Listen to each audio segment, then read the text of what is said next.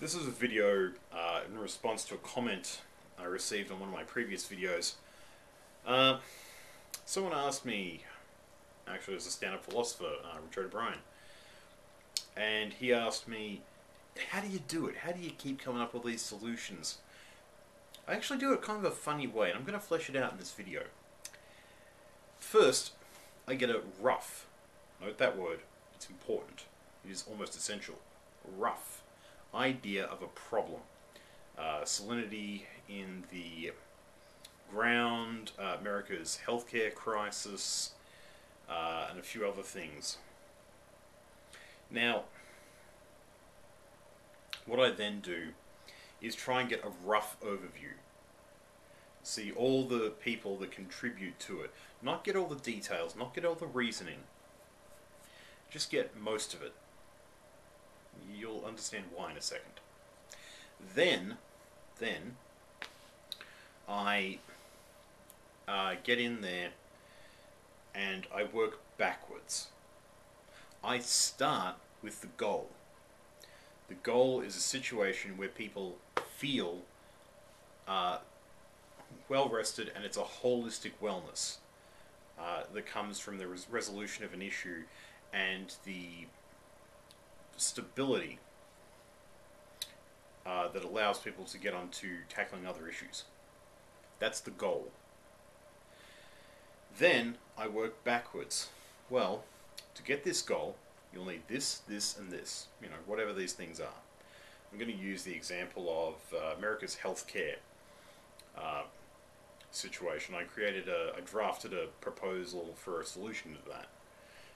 Happy Cabby was nice enough to ask me, isn't this just like a community-owned HMO? I admit I had to look up what an HMO was, however, it seemed to fit the bill. So, in a sense, yes. However, it was heavily modified, and it's only the key differences you need to change. Anyway, that's not the point. I started with the solution of people feeling well enough that their future healthcare costs would go down because their immediate medical costs or their immediate medical needs were truncated and not truncated.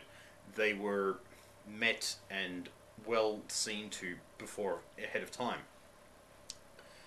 So to do that, I knew that you'd need decent diagnostics, and that is in the free market, so that can be found. You'd need and you'd need certain expertise as far as staff and organisation go, as well as treatment, and I knew that was in the free market too. And then you'd need to actually have direct incentive to actually do well and give long-term health benefits in a way that reduces cost. So then I just found the things that were blocking them, and I found certain structures and rules that must not be broken that, once implemented, would permanently block some of the problems that have occurred in the past from reoccurring with this system. Then you go the next step down, which is finding a way to convince people to implement it and to convince them that it's a good change to implement. So that's the whole process, starting with the goal, going with the needs, and then going with the problems. Because most people start here as disempowered little me. They don't have a plan, they can only see the problems, and the goal seems far off and distant. It's not. It really isn't. As long as you understand the principles, the whole picture of the end result, and actually even all that is secondary to knowing how the end result will feel for the individual that you want to help. You've got to have not an image, you've got to have a feeling that you want to grasp. You've got to chase that feeling, like the song says. So, you know, let me give you a second example. You take my idea of stakeholder-only voting. I was very proud of that. This came from me seeing people imposing laws on others when the people who wrote that law probably didn't understand the situation very well, and certainly didn't build enough flexibility into a law to allow for very common conditions that did come up. So, with that one, you do the same thing again. You don't ever tackle the problems direct on. You start with the end goal. How's it going to feel? Well, there's a happy, productive, future secured fisherman, or fisher person, however you want to put it, sailing his boat and doing fishing, as they want to do. How do you get that? Well, you're going to need a boat, you're going to need financing to make sure he can get his materials, and you're going to need a solid supply of fish. So, how do you get that? Okay, so what's in the way of just getting those things? So, regular supply of fish, which is where I came up with my idea of leaving the seas fallow for a year or two. A bridging bit of finance, because, hey, if you leave the seas fallow, it's going to help everything to regenerate, which is good for business, so it's basically a surefire bet that it's going to pay off. And you've got a case of the market's demands. As much as I don't like to do it, I thought about using a governmental control on the supply of fish and just narrowing it down.